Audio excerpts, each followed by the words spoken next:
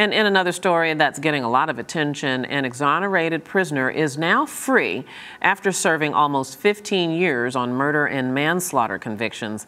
Alstory Simon is now seeking justice. The former inmate is suing those who he says framed him to secure the release of the real killer. Simon's $40 million lawsuit names several defendants, including Northwestern University and a former journalism professor. James Sotos is the attorney representing Alstory Simon, and he joins us from Illinois. James, thank you so much for being here with us. Thank you for having me. Now, let's get all of our viewers caught up to this story. How is it that Alstory Simon came to be convicted and jailed for this double murder? Well, what the complaint alleges is that in their zeal to free Anthony Porter on a double murder that he had committed in 1982, that representatives of Northwestern University's Medill School of Journalism fabricated false evidence against Alstory Simon and essentially framed him for the crimes that Anthony Porter had committed. And the fact is, James, that Alstory confessed. He said this was a coerced confession, but even gave a jailhouse interview for this crime. Why did he feel so compelled to give these, what he says now, false statements?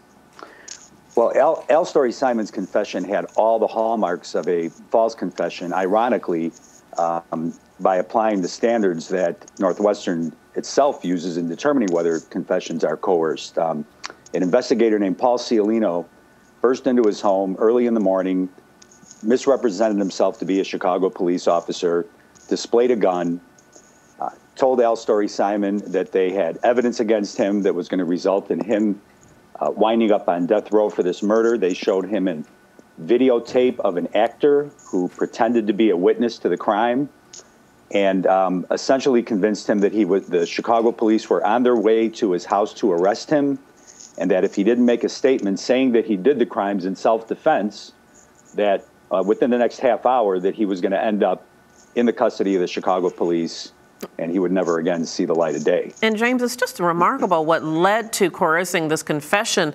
This was the efforts of the Innocence Project trying to exonerate Anthony Porter, who is the actual murderer, we do believe. And it was the instructions that the professor gave to the students that might have caused this whole thing to go awry. Explain what those little fine details in the words that he used, how that made all the difference.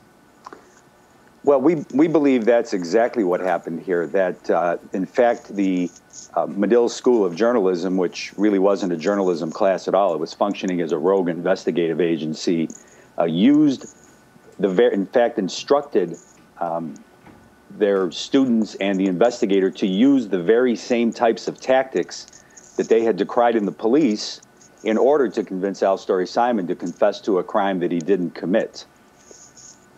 Let me just ask you this very quickly. I want to talk about the journalism professor as well as the private investigator. But before I get there, why is Alstory suing the university? Why is the university culpable in this injustice?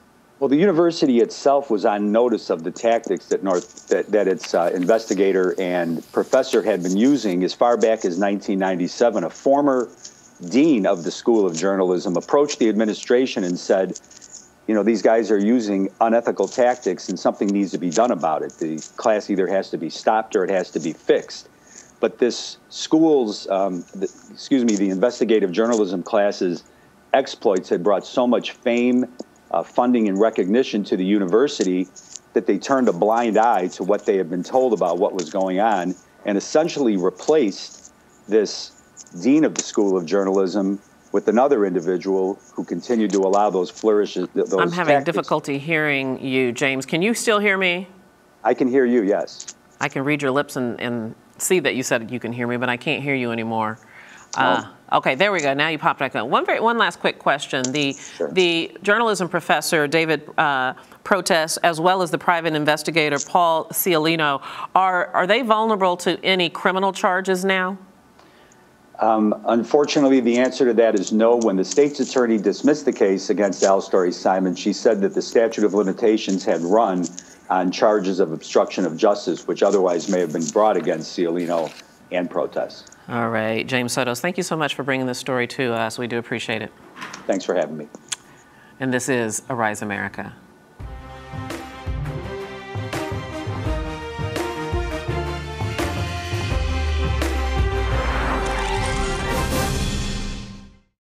News.